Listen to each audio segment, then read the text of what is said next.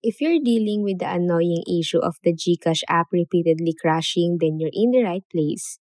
In today's video, we'll walk you through troubleshooting steps to get your GCash app back on track. Now let's dive into the solutions and ensure a seamless experience. Alright, so start by checking for updates on your GCash app. So visit your device app store and update the GCash app if a newer version is available. Then after that, restart your device, close the GCash app, restart your device, then try opening the app again.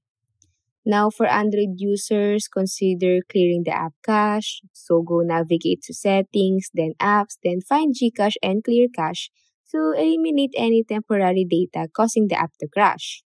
Now, if the issue persists, then try uninstalling the GCache app from your device and reinstall it from the App Store. So this can actually fix any corrupted files causing crash. Now, if after all of that and the problem continues, then reach out to GCash customer support for specific assistance. And that's it.